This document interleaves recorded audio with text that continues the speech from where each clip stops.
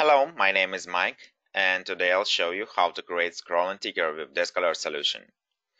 A ticker is a great way to share internal news and information. This is a DeskAlert dashboard, so you click here first on Alerts and then choose Create Ticker.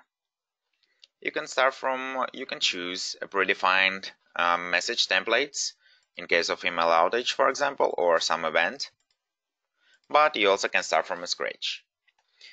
First, I enter a title. Without it, I can't send any alerts. Then I type the text. Congratulations, our product has been mentioned in Forbes. Click here to find out more. Then I can make the text bold, italic, underline, or strike through. This is a kind of easy to use. What you see is what you get editor, and it's quite user friendly. So I want to make it red. This should be also bold. And here I want to insert a hyperlink that's gonna lead the user to the Forbes.com. Okay. Here I can change the skin. Let's say it's gonna be red. And here I can change the default ticker speed to make it faster, go faster or slower. I make it a little bit faster. And here I can preview my ticker. Okay, that's fine, but I wanna for text to be more visible. Okay, should we preview one more time? Yeah, that's better. And here we going to alert settings. There is a bunch of settings, and just briefly about them. High priority alert means that alert will be delivered no matter what, even though if the end user has a lock screen or chose unobtrusive mode, it doesn't matter, and the alert still pop up on the end user screen. Acknowledgement means that the recipient should acknowledge that he saw the alert. He cannot close the alert until he confirms the receipt. Unobtrusive mode, that means that alert doesn't pop up on a desktop and appears as notification on a tray icon in here.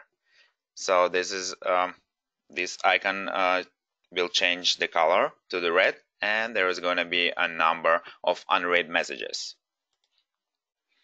Self-destruct alert, that means alert self-destruct after closing, and there is going to be no record on the history in here.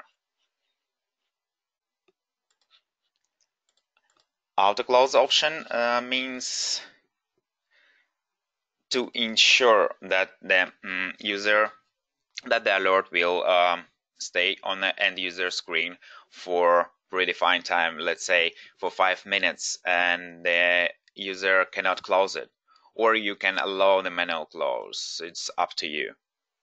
And the lifetime means let's say it's going to be 4 hours.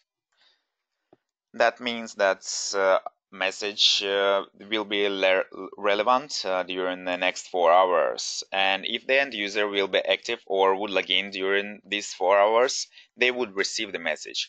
But if they would log in later, they would receive nothing. Let's leave it like that. And then we can schedule the alert. It could be the once, or could be sent daily, weekly, etc. We can change the alert appearance. By default it's on the bottom of screen, but you can make it on the middle or at the top of screen. And we can choose additional messaging channels.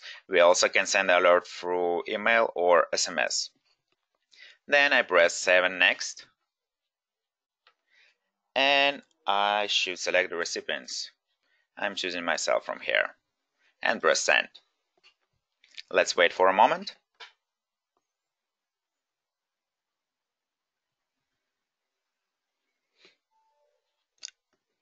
And here we are. Here's our ticker. Breaking news! Congratulations, our product has been mentioned in Forbes. Oh, such a good news. Let's find out more. Here's going to be an article about our product. Excellent. Okay, so I've just shown you how to send a desktop scrolling ticker. With the DeskAlerts scrolling ticker, you can deliver breaking news about your company or industry, send links to your latest corporate media releases, communicate in case of emergency, and much more. If you need more information about this feature and DeskAlerts solution, check out our website or try our online demo. You'll find links below the video. Thank you for watching and have a good day.